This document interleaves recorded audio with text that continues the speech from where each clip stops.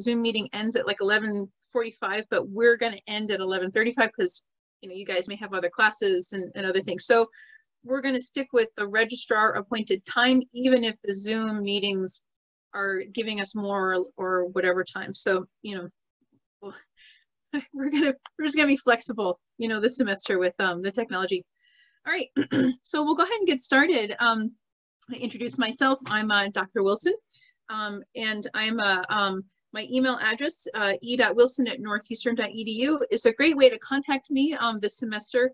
My phone number is actually the office, the math department office number.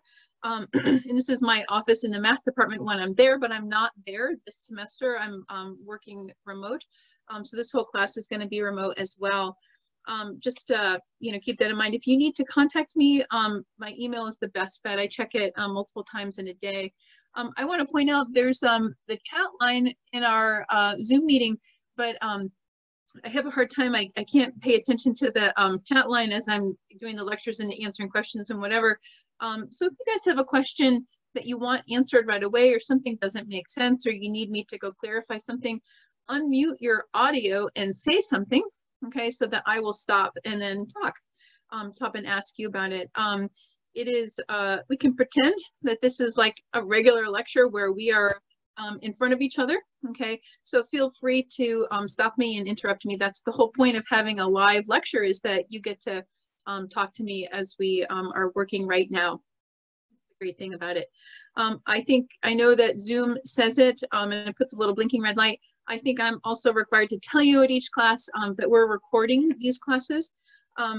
So if you don't feel comfortable having yourself recorded, that's totally fine. You can just mute your audio, mute your video. But if you want to talk to me about something or ask me questions, you know, with your video or your audio on, you can come to office hours. I will not be recording office hours. So feel free to come there, and then we can talk, because those will not be recorded. Let's see. So some things I just want to talk about. The Zoom links for the lectures are on our Canvas page under Zoom meetings. Those are our lectures.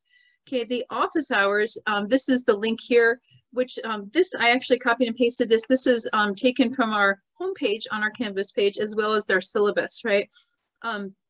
This right here link is the link for our recurring office hour meeting time, which is Monday, Wednesday, Thursday, 1 o'clock to 2 o'clock in the afternoon. These are all Eastern Standard Times. Our meeting ID and our passcode. We need the passcode. So I've had colleagues of mine, their Zoom meetings have gotten hacked, and so we need passcodes to make sure that doesn't happen. Our Canvas page is going to be really helpful for you, and I just want to point out some things. I think I said it a little bit in the announcement that I sent out last week. On our Canvas page, there's a whole section at the beginning, which I can expand and collapse. So, you know, because it takes up a lot of stuff. There's a lot of reading material there for you. Some of it's background info. Some of it's like maybe you need some brush up on, you know, some algebra or geometry or whatever. There's some stuff in there. Some of it's like notes that are really detailed, that the course content was based on, that the person who made this class years ago came up with. This kind of, it isn't really a textbook, but it's his notes on all these concepts, and it's actually quite interesting and fun to read. So that's all under reading material. The class is set up in 3 different segments by chapters, chapter 1, 2, and 3. The course notes, the information for each chapter is posted at the very beginning, that reading material stuff, chapter 1 notes, chapter 2. Those you are welcome to look at. I will do the examples in those course notes in addition to extra examples that I have come up with that are going to help you. So you can definitely just read the course notes and get the sort of bare bones idea about like what's going on in the class. You know, watching the lecture videos, coming to lecture, it's really going to help you understand what's going on. So we've got 3 different chapters. Now, what's going to happen in each class, I'm trying to model it based on when I actually teach it in person, because it's a fun class to teach in person. So what I usually do in person is I talk for, you know, about a half hour, sometimes 45 minutes, and then I pass out classwork. Right, so classwork, this is classwork for chapter 1.1. I pass out classwork, and then classwork are like sample problems for you to work through and to try out. And you know, practice some of the concepts that we've been talking about in that lecture that day. It's going to be so helpful because some of this stuff can be complex. I assume basically that you don't have any knowledge of it coming in, so we take everything from scratch, but the classwork is really going to help you. And you can download the classwork ahead of time before each lecture, or when I say at the end of now, when I'm talking, I'll say, okay, now we're gonna do some classwork. Then I'll probably stop the recording, but I'll keep the Zoom lecture going. I'll stop the recording, and then I'll work through the classwork problems at the same time that you can go onto our Canvas page by week. It'll tell you like what chapter and what week we're on. And then you can look at the classwork there. So normally in a regular class, I don't collect the classwork because I'm right there. I can see who's working on it. People come up and ask me questions. We can do stuff. So I would hope, my expectation is that when I say, okay, I'm going to stop talking, time for classwork now, that that you guys would then take a look at the classwork that's online and you would start working on it. And then you can ask me questions on it for like the rest of the time frame for our class. It's practice basically for all the material. What I'd like, this is under classwork and participation here, is that classwork, I'd like for you to, by the end of the day, you have 24 hours to do it, you know, to take a picture of it and upload it to our assignments. It counts as part of your grade. It's a really minimal part of your grade. And honestly, I'm just looking to see if you tried it. Okay, did you make a concerted effort? I'm not going to grade it for content, so don't worry if you like have no idea, you're trying to figure out. You can even write on there, I completely have no idea. Well, give me some feedback.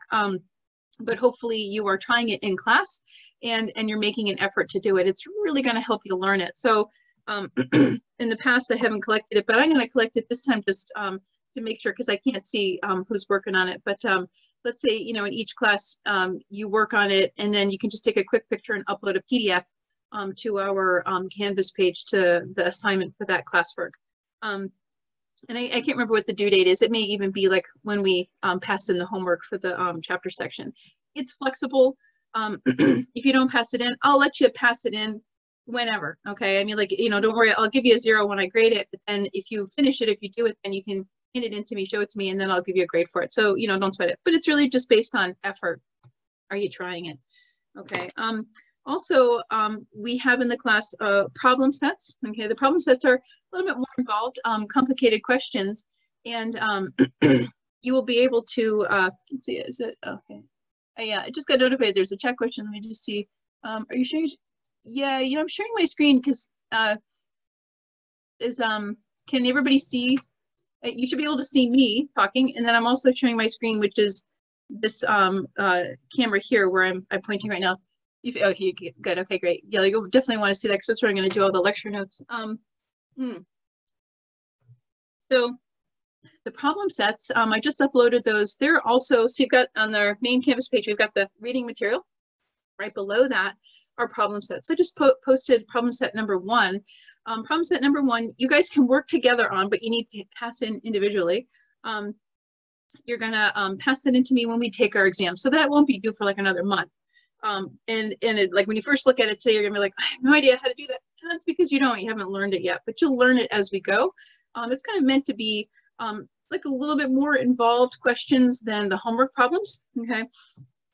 The homework problems are due every time we have a quiz. I'll collect the homework for that section for those. Like if we have, I think next week we have a quiz on chapter 1.1 and 1.2.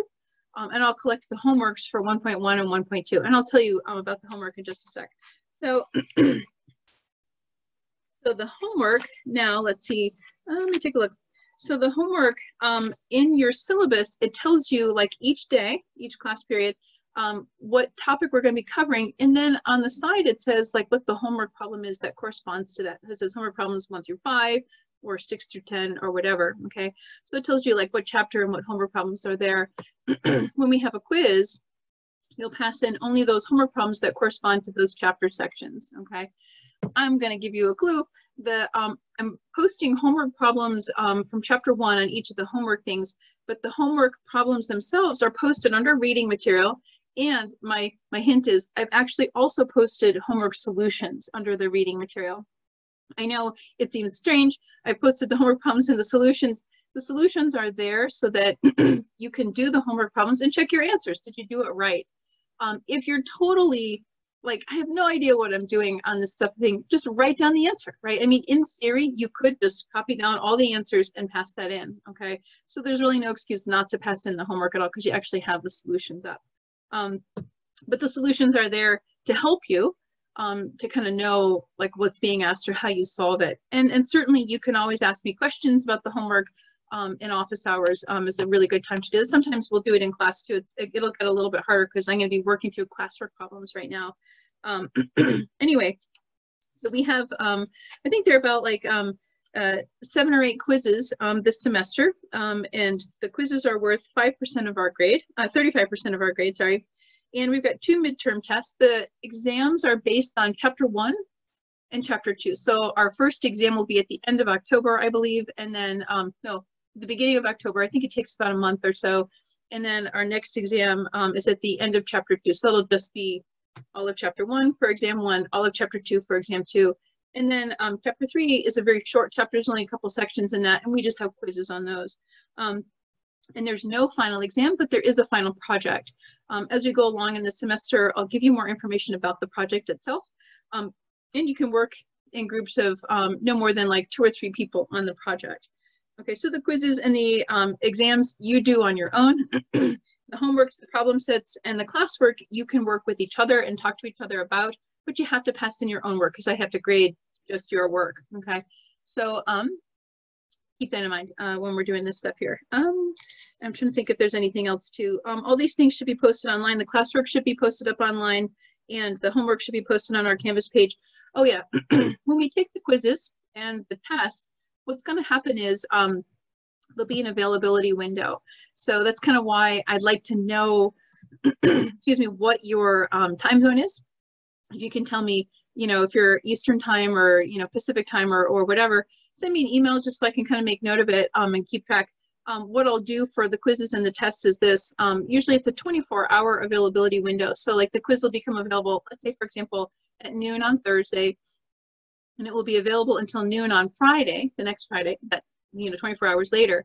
You'll have any time within that 24-hour window to start the quiz, okay? But it's a timed quiz, and you'll only have 30 minutes on the quizzes, like half a class, or 65 minutes on the tests. Now, if you've got permission from the DRC, please send me a copy of the letter, and then you and I can coordinate offline about the extra time that you would need to accomplish your quizzes and your tests. It's totally fine. But you'll have, you know, a timed amount of time to complete the quiz or the test.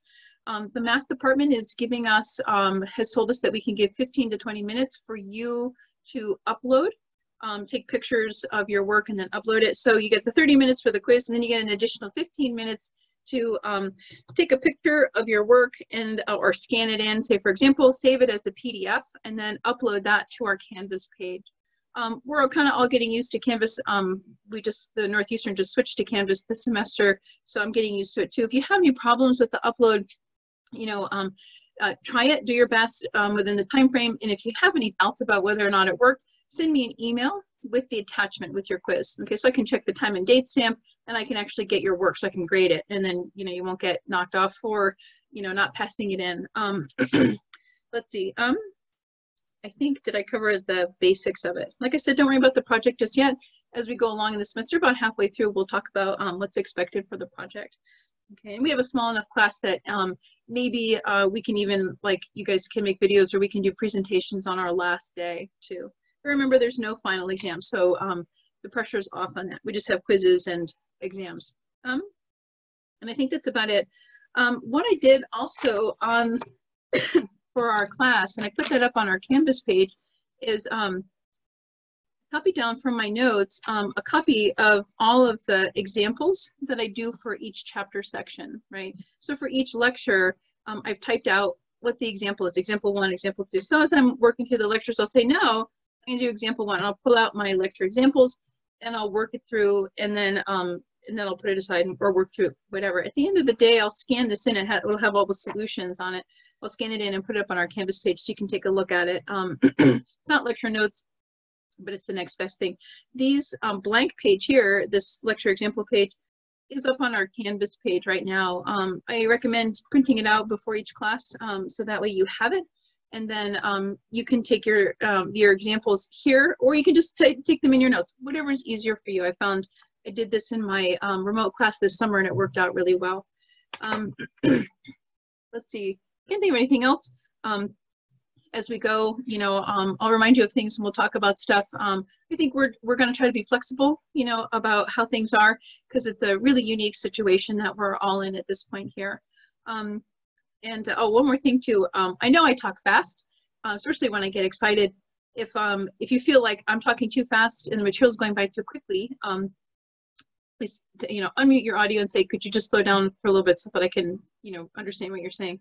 I'm more than happy to do that. I will make these recordings and I will post them onto our Canvas page under lecture videos. So for each week and each lecture, you'll see a copy of our lecture videos. I'll also try to post them onto our my YouTube channel, and hopefully YouTube won't give me a hard time for it. So we'll see. Anyway, with that said, let's go ahead and get started.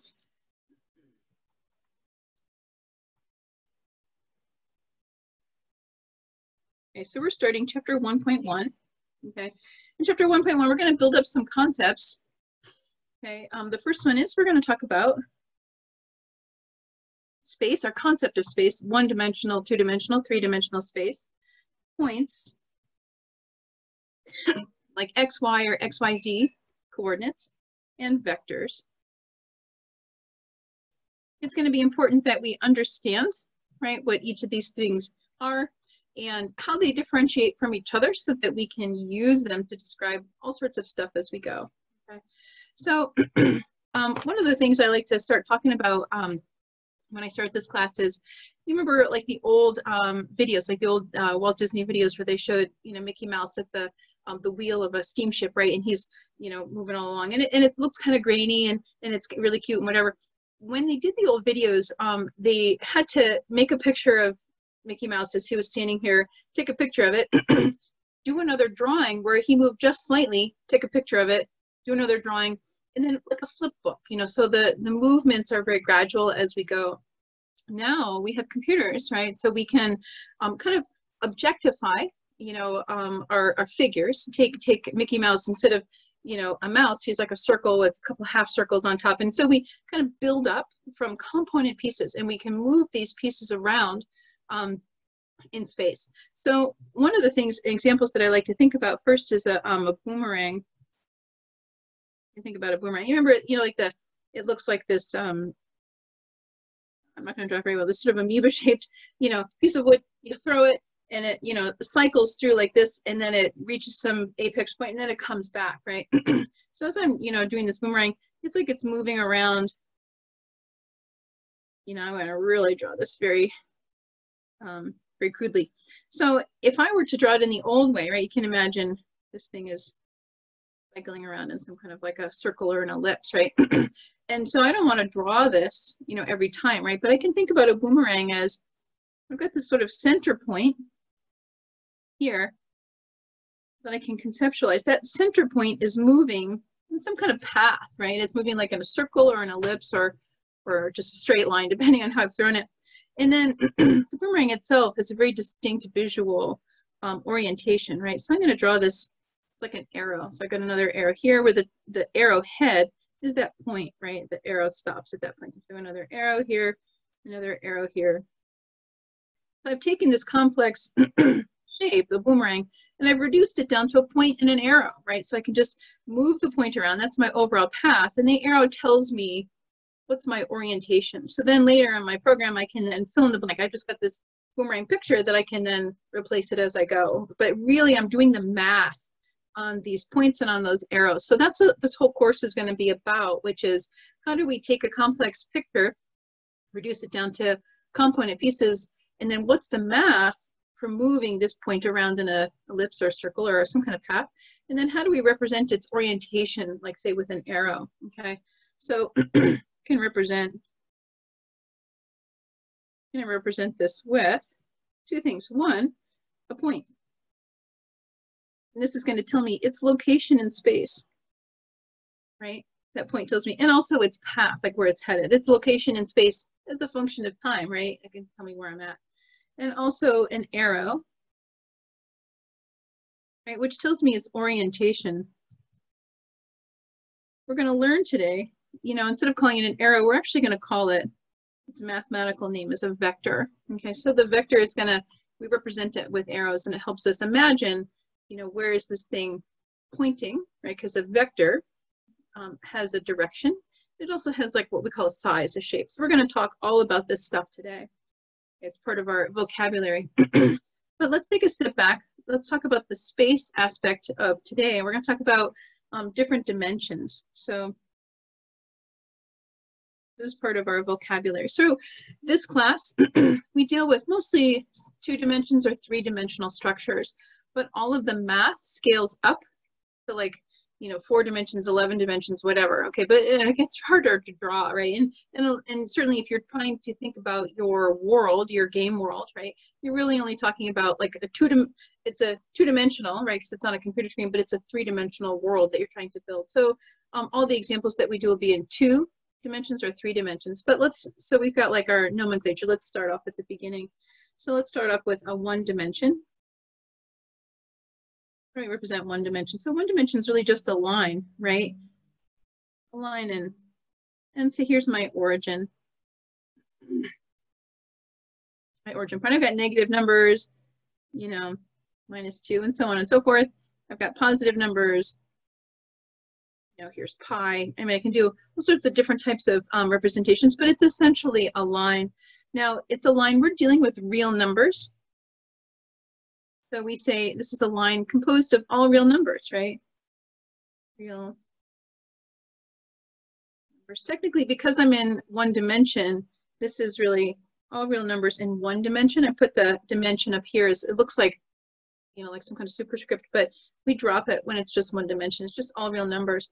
And you can imagine, right, I've got 0 to -1. I've got an infinity of numbers between 0 and -1, okay? So I've got all these like numbers here. Our computers use floating point, which even the best of computers, you know, it's a pretty good representation of things, but it's still, floating point doesn't represent all of the infinity of numbers between, you know, 2 different particular points here, but it's a pretty good representation. All right. So that's 1 dimension. Let's talk about 2-dimensional.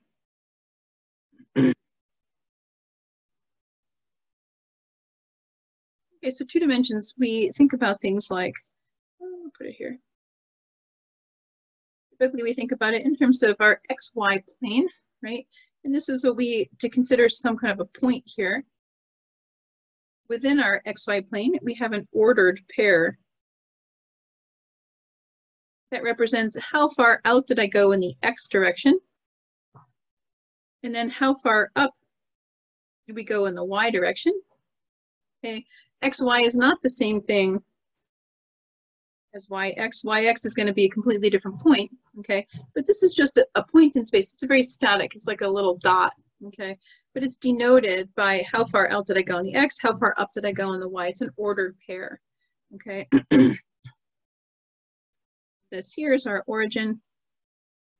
And that's it. I've gone 0 in the X direction and 0 in the Y. It seems really basic, right? But it helps to have all of the same vocabulary when we're talking about stuff.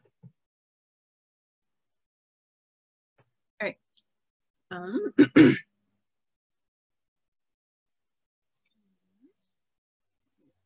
All the stuff on the screen here. All right, so 3 dimensions.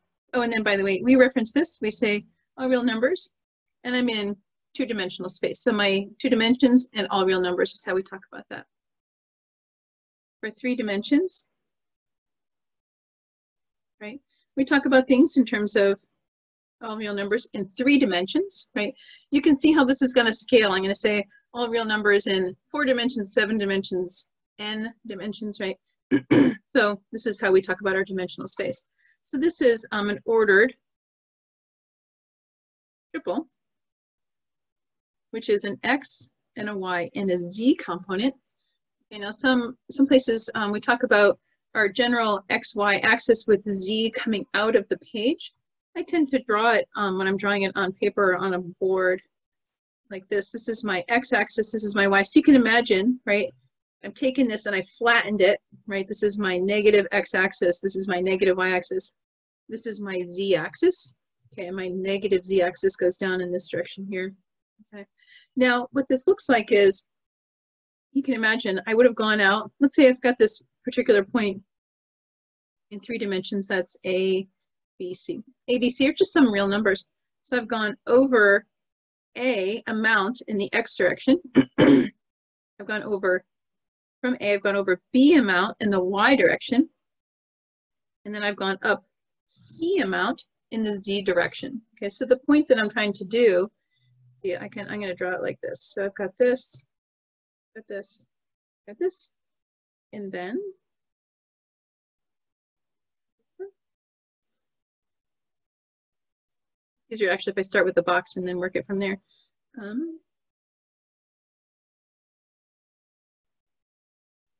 Here, this point right here is our point A, B, C in space. Okay, that's the corner of that box. Okay, I've gone over A, I've gone over B, and I've gone up C in the Z direction. It's my box shape. Okay, so I've plunked it down into a 3-dimensional axis here.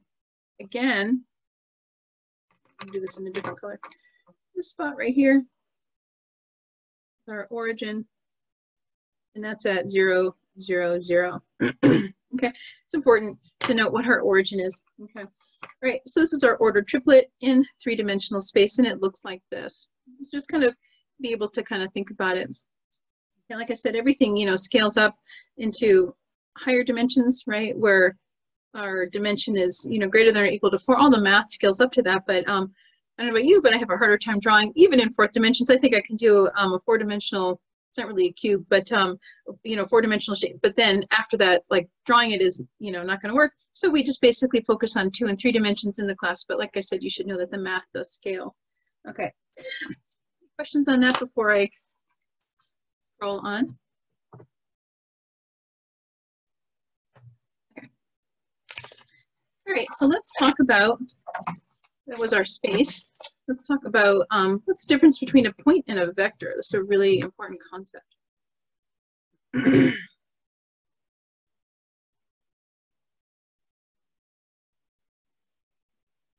Point and a vector. Okay, so let's talk about what that means. So if I think about, I'm going to go 2 dimensions, right? So here's my x, here's my y graph. Okay, so I've gone over 1 in the x direction and 1 in the y. So I went over 1, I went up 1. I've got this point. I've got the point 1, 1.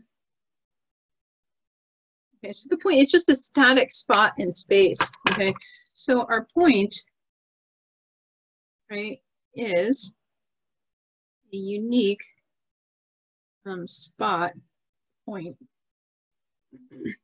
in space. You can think of it as a single dot. Doesn't have dimension, right? It's just this like just little spot right there. Okay, it just tells us how far I went over and how far I went up, and where I went up in the z direction if it's 3 dimensions. Okay, but a vector, importantly, it has direction and magnitude. Magnitude is like the size or the length. Direction and magnitude are both mathematical concepts, but we often think about direction as being where this thing is pointing to. So if I start at 0 and I end at 1, 1, my vector looks like this. I'll call it like this, V with a line over it. Okay, when we talk about vectors, we give it some label. We tend not to use X or Y if we can help it, you know, unless it has a specific reason, but you can use any variable name you want, but it has like some kind of arrow over the top, okay? But we're gonna actually talk about the mathematical qualities of direction and magnitude. We'll talk about those today, and then we're gonna go through a lot of examples on vectors and stuff, okay? The first concept that I wanna talk about is what's called a displacement vector.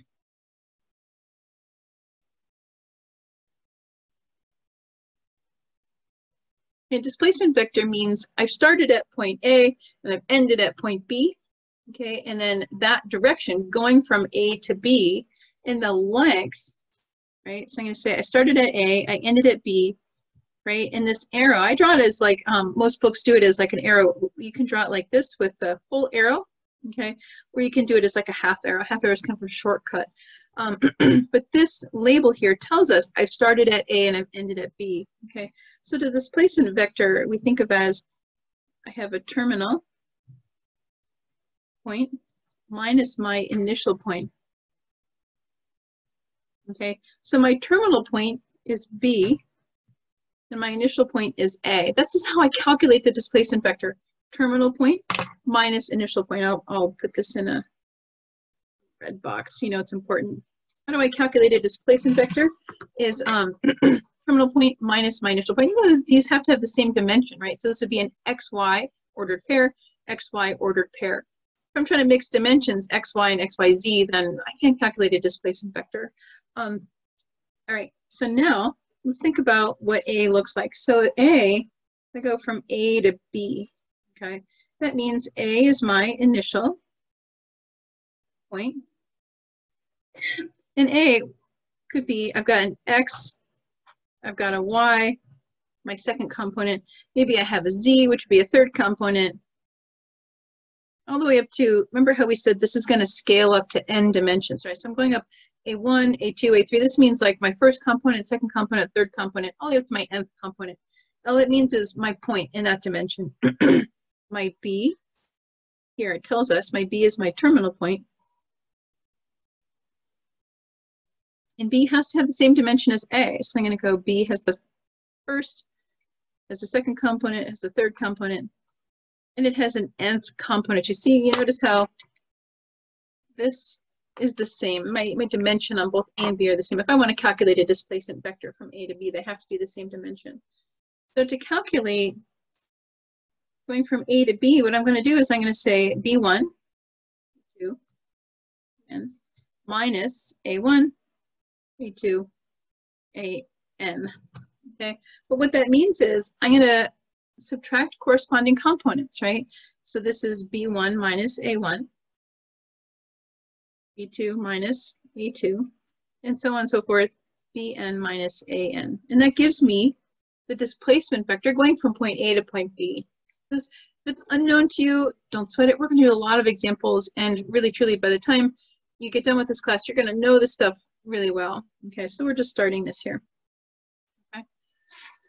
All right, so let's take what we've learned, and I'm going to talk about pulling out my lecture examples page. So my first example, what's the displacement vector from the point 1, 1 to the point 3, 2? So I don't tell you A to B, and this is A equals this, A, B equals that, but I say from to. So from, this is my initial, to the point, this is my terminal. Right, so I'm making notes on the question, right? That's going to help me figure out what's going on. So I'm going to go from 1, 1 to 3, 2. So I'm just going to draw that out really quick, just so I can see. So I've got the point 1, 1. This is 1, 4. So I've got the point 1, 1. And I've got the point 3, 2. Okay, so this is where I'm going. So I want to find out what's the displacement vector going from here to here. Okay, so that's what I want to look at. So now, okay, I'm going to use my formula when we talked about the displacement vector. So I'm going to say terminal minus initial. And I'm going to put things in. So my terminal point, 3, 2, minus 1, 1. So 3 minus 1, 2 minus 1 is going to give me 3 minus 1 is 2, 2 minus 1 is 1. This is a vector. We'll call it V, whatever. So this is V right there. Okay, so here's point 1, here's point 2. I made a vector. See how the arrow goes from our initial to our terminal, right? But we calculate the displacement vector as terminal minus initial. Okay, we're going to talk about more stuff as we go. All right, example 2, let's take a look at that one. Okay, so example 2 says, find the displacement vector and the distance from point 1, 2, 3 to point minus 3, 4. Okay, so this is, we're gonna do the displacement vector first, and then we'll talk about the distance in just a minute, because that's part of actually how we're calculating the magnitude of things. So let's see, this is in 3 dimensions, so the displacement vector is going to be terminal minus initial.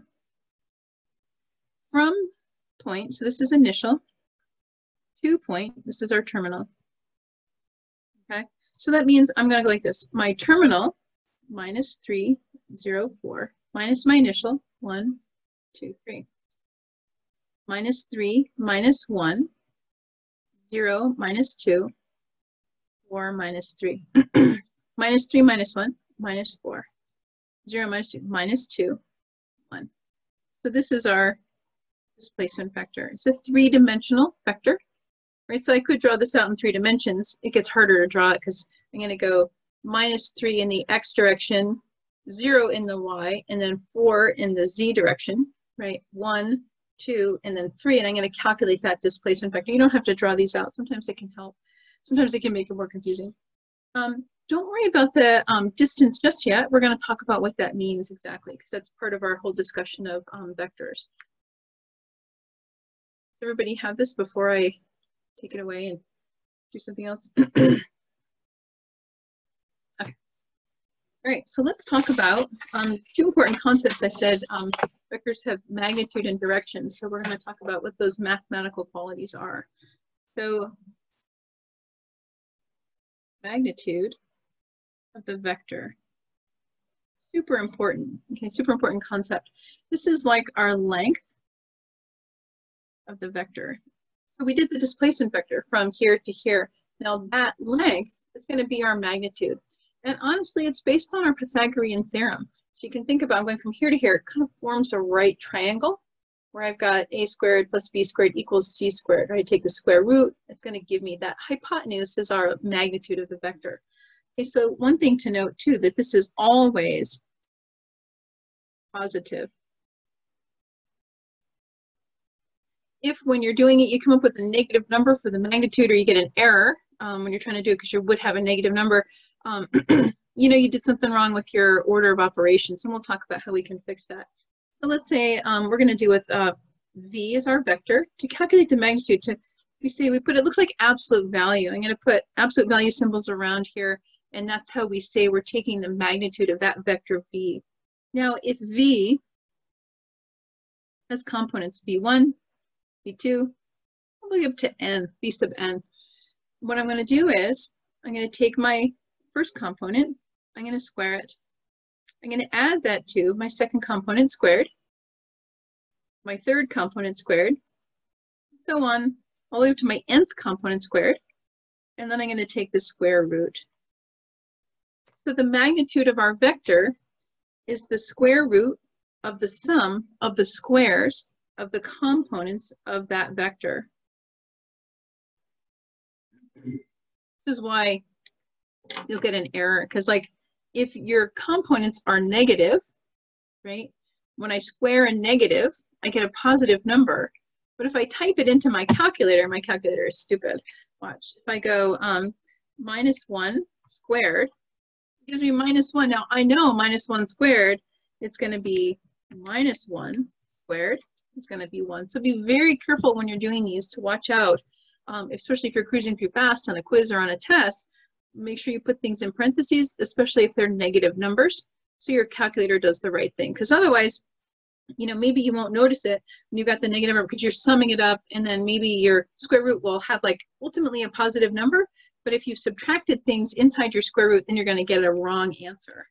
Okay, so all of these things, each of these, once we square it, these pieces here are going to be positive. It's just a sort of a reality check in the back of your mind when you're working on things. All right, so let's talk about that's magnitude. Direction is not just where the vector is pointing, but it actually has a mathematical quality to it. We're going to talk about that. Oops, right, of a vector. Okay, so now when we talk about direction, we tend to say, we'll call it v hat. This is what they call a hat. V hat equals my vector divided by its magnitude. So I calculate the magnitude. The magnitude is just going to be a number, right? So the vector is this, you know, these components, right? It's x, y, z, whatever, all these different components, but my magnitude is a number. Radical 3, 10, whatever it comes out to be. I take my vector and I divide it by that magnitude. So every component within my vector gets divided by that magnitude. This is the direction. This formula comes into play in other things too. We'll talk about that towards the end of class today. And if we don't finish the topic today, then we'll continue it tomorrow. We have plenty of time. Okay. So with that, let's talk about example 3. We'll come back to this later. Talk about example 3, vectors versus locations. So we've got this point in space. We're going to calculate displacement vectors. We're going to calculate the magnitude and direction of these displacement vectors. So first I want to plot this point here. So I'm going to calculate it out. 1, 2, 3, 4.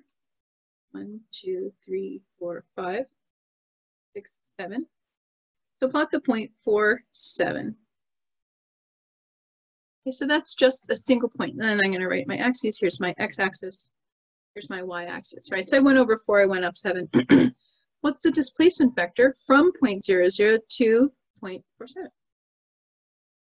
0, 0 is my origin. So I want to make a displacement from 2. Okay, so let's do this. I'll call this one V.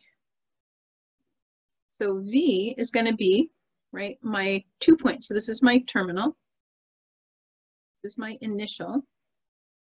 So V is going to be my terminal minus my initial. I love working with the origin because working with zeros makes everything really easy. So my displacement vector is 4, 7. That's V. Okay. It looks like the point, right? So the point 4, 7 is just this dot in space. The vector V equals 4, 7 says I've gone from 0, 0 to the point 4, 7. Okay. This vector has a magnitude and a direction, which we'll calculate in just a minute. Okay. So that's V. I'll do this one in a different color. What's the display? This is part B. Part C says, what's the displacement vector from point 1, 2 to 5, 9? So point 1, 2, 1, 2 to 5, 9.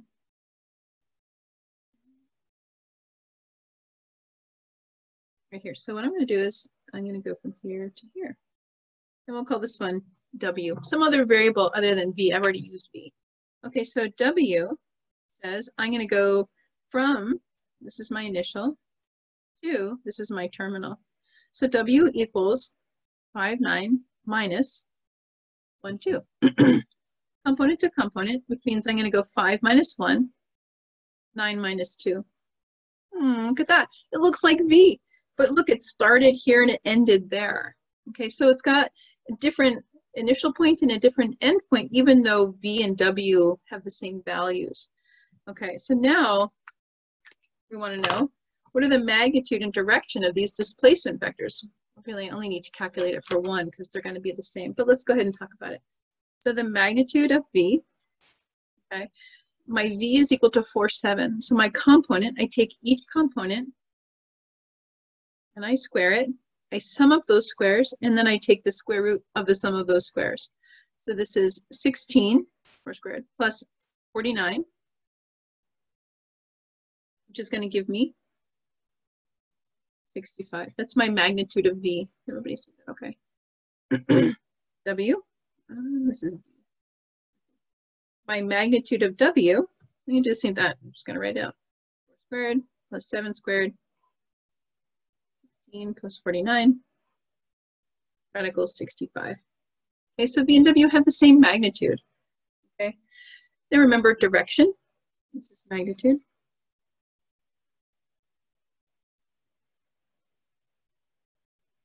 Direction. They're obviously going to have the same direction too. So my V hat is going to be my V vector, 4, 7, divided by my direction. Oh, sorry, divided by the magnitude. So this is V divided by magnitude. So this is 4, 7 divided by radical 65.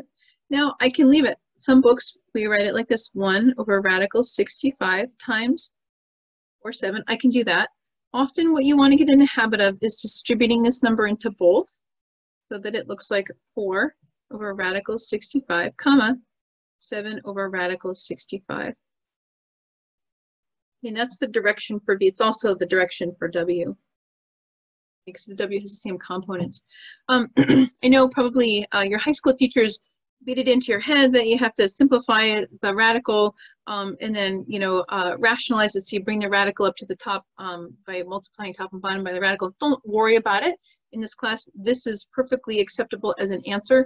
And often you're going to want to leave it like this because we need to combine these and do things with other stuff. So you can leave it like this in what we call simple radical form. You don't have to, please do not turn this into a decimal. I want to see it as a simple radical. Okay. All right. Magnitude and direction. This is an example. The difference between points and vectors is that points are unique spots on space, right? So 4, 7 is a unique spot in the space, right? But the vector going from 0, 0 to 4, 7, okay, has a magnitude and direction that's here. And you can also see, you know, 1, 2, and 5, 9, they were unique points as well. But the vector going between those 2 points is the same vector as these two here, okay? So vectors, right, I can have the same magnitude and direction even though they are in different locations in space. And that becomes important later. We're going to talk about that. The vectors are very rich. They have all sorts of information in them. The magnitude and direction tells us an awful lot. And especially if it's a displacement vector, we can learn even more about like what's happening. Questions on this before I turn the page and move on to other concepts? Can you explain the direction again? I'm sorry? Can you explain the direction again? Yeah, so direction, it means multiple things. Direction means, right, I've started here and I've ended here, my initial point to my terminal point, okay? But direction itself is also a mathematical quantity, right, which is taking the vector components and dividing by the magnitude. This here is what we also call normalizing the vector, where we divide the vector itself by its magnitude. And we'll talk about that later. I don't know if we're going to get to it today, but it's what we talk about also. A unit vector is taking a vector and normalizing it by its magnitude. That's actually the mathematical concept of the direction. So that's what we're doing here. But really, conceptually speaking, the direction tells us where that vector is pointing, right? I started here, I ended there, okay? Or if the vector isn't, you know, part of a line, I can come up with multiple points on that line and say, okay, the vector is between displacement between this point and this point here. So it tells us the direction of activity, essentially, okay? Direction of movement. Does that help? We're going to use these terms as we go. So it'll become more familiar, certainly as we talk about stuff. All right, so let's talk about some other concepts here. So we have here's some mathematical properties of vectors that we can actually do. So let's talk about some math operations on vectors. Okay, a lot of our initial chapter sections, the first several chapter sections, are all of the stuff that we can do with vectors. We're going to talk about addition and subtraction and what we call scalar multiplication, where I take a number and I multiply it by a vector. What does that mean? We can combine things together using all these different properties. And then in later sections, in chapter 1, we're going to talk about if I want to multiply two different vectors together, I have to do something special. We'll talk about all that as we go. Okay, so the first math operation we want to talk about is addition. Okay. So how do we kind of did this when we did our displacement vectors. So let's talk about adding two vectors. So V plus W. The first thing that we have to check is that V and W have the same dimension.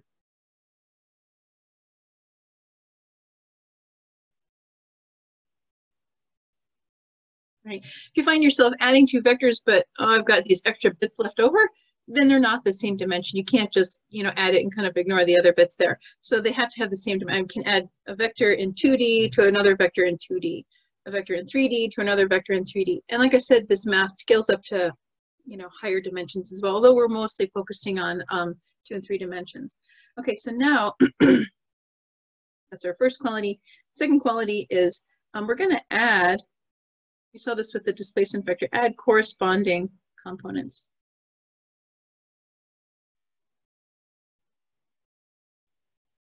Right, so with V, is composed of v1, v2, and so on out to vn, and w is composed of w1, w2, and so on up the way out to wn, right? So notice they have the same dimension, right? So if I want to add v plus w, I'm going to add v1 plus w1. I'm going to add v2 plus w2, and so on and so forth, all the way out to the end. Okay, so my vector addition is taking the two vectors and adding their corresponding components. I'm going to add my x, I'm going to add my y's together, I'm going to add my z's together, and so on and so forth.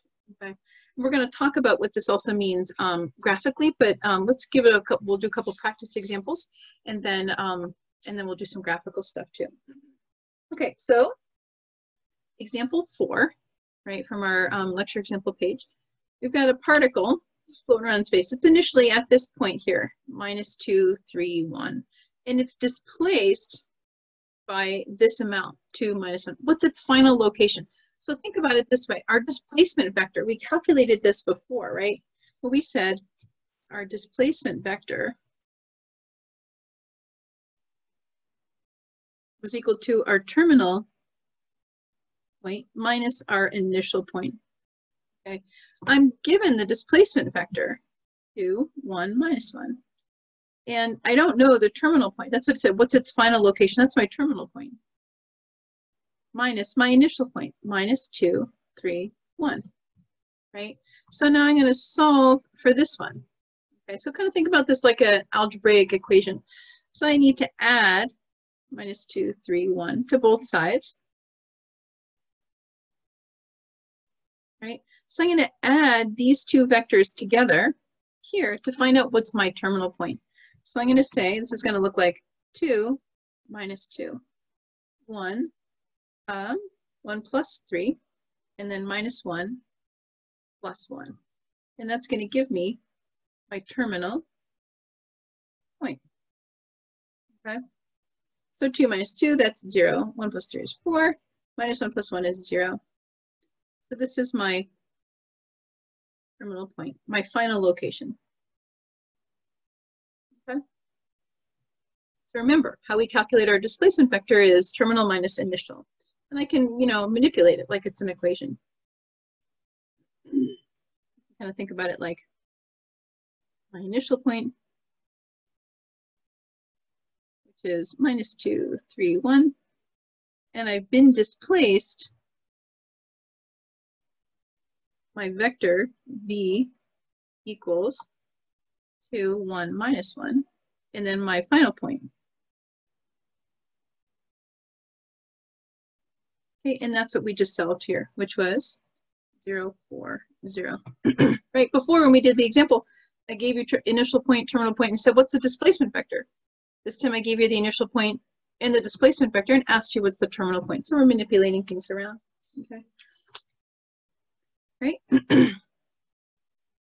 Example 5, right? We've got a particle is displaced by 3, 2, and then by 2 minus 1. So I don't even know where it started or where it ended. I just know it's been displaced a couple of times. So I want to know what's the net displacement. Okay, so I'm going to add both of these vectors together. Add both displacement vectors together.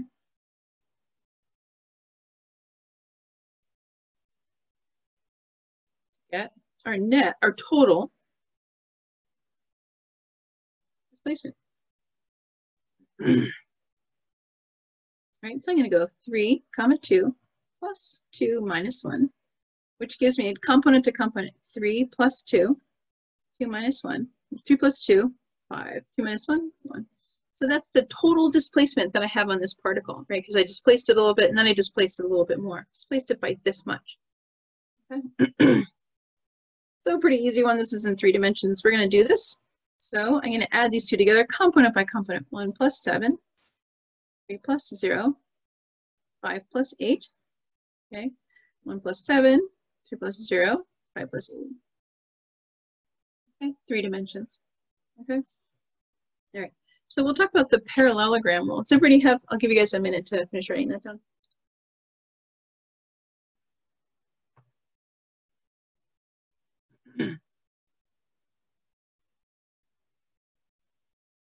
Yes, do you need more time to keep writing, or can I move the page? I can't see who's writing and who's not. Okay. All right. Okay, so with addition, there's a thing called the parallelogram rule. So we're working with vectors, not just like regular numbers. So let's talk about that parallelogram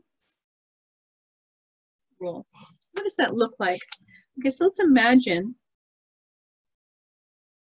I have a coordinate axis. Here's my x, here's my y. Okay, now imagine I have a vector. I'll draw it like this. My vector v, and then I have another vector w. Okay, the parallelogram rule says this w is actually parallel to another w this way. This is another w vector. This v is actually parallel to another v that way. Okay, which means I can redraw it like this. My x, my y. So here's my v vector. I'm going to draw it out like here's my w. We tend to think of w and v as having an initial point right here. Okay, it makes it easier to think about. So I can kind of do this parallelogram this way. Here's the other parallelogram. So this is our w and this is our v. Okay, now what happens is, I drew it up. So now what happens is v plus w is the length of the diagonal. Okay, is the length of the diagonal on those. Okay, so this is like vector geometry, and this is visualization is gonna help you when you think about how we do subtraction too. So we're gonna talk about that. We'll see. Probably won't get to it today, but remember I've got v and w, and it just happened that it lined up on here. Like you can imagine if I have vector v and vector w, right, and they form like a parallelogram, the diagonal, okay, is their addition. Okay, so v plus w is the length of that diagonal.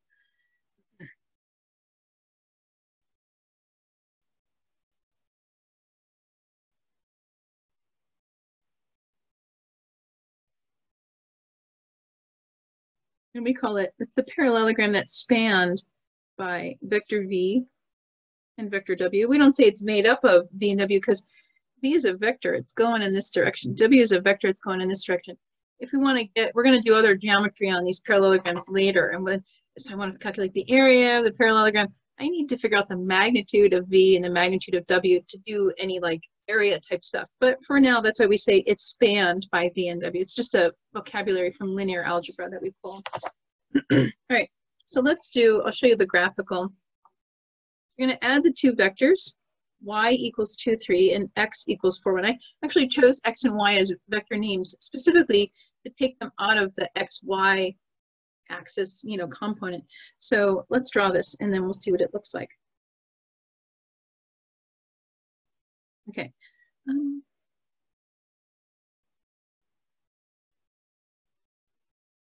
2, 3, 4, 5. Oops, sorry, I didn't realize you guys can see it. 5. 10. Okay, so I'm going to plot, this vector here. So this vector is 2 and 3. Just remember, y is a vector, and I'll draw it in green. Y is a vector. I'm going to draw y this way. Here's y. And then I'll draw x in red here. So x is, I'm going to go 1, 2, 3, 4, and up 1. Here's my x. X like that. Okay. So now, let's see if I have another color. Okay. Okay, so now let's do this. We're going to add y plus x. So that's 2, 3 plus 4, 1. So I'm going to go component by component. 2 plus 4, 3 plus 1, which the addition is equal to 6, 4. So let me plot that out. I'm going to try to use a different color here. So 5, 6, 1, 2, 3. Here's our vector here. Okay, so that's what that vector looks like. Now imagine, right? This is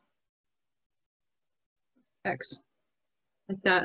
Okay, so now imagine, right, that I've got another y there, and I've got another x. So you see how it forms a parallelogram, right? with this line is parallel to this line. This line is parallel to that line. We'll talk about parallel aspects in a little bit. And then their addition is the diagonal of that parallelogram, okay? But we can see it here. The addition of y plus x is also a vector, okay? So when I add two vectors, I get a vector. It isn't just a point, it's a vector, right? And that's the diagonal of that parallelogram, okay? How you guys doing? Everybody doing okay? Pretty quiet. All right, so we're actually coming up close on the end of the time, and then I want to be able to talk about scalar multiplication as our next topic. So what I'm going to do is, we have plenty of time on our syllabus. So what I'm going to do is I'm going to continue, I'm going to pick up this topic tomorrow with talking about scalar multiplication. And then I'll wait, I'll scan in this whole lecture example page when we're done with all of the lecture examples, so it's a complete set. But in the meantime, you guys can look at the video, you can start filling things in. So we'll pick up with our next topic, part of chapter 1.1 tomorrow, and that'll be scalar multiplication, okay? You guys all set? Right, so we didn't have time to do classwork today. It's totally fine. We'll probably have time to do some classwork tomorrow. And like I said, classwork is one of those things where I just want you to kind of try it. It's going to help you, play around with it. But the due dates are just things that I, plugged in online just to make sure that, because the assignment needed a due date, but it's all very flexible. Anyway, with that said, I'm going to quit for today, and then we'll pick up this discussion tomorrow. Okay. Hope you guys have a great day. Thank you. Bye. All right. Bye, guys. Bye.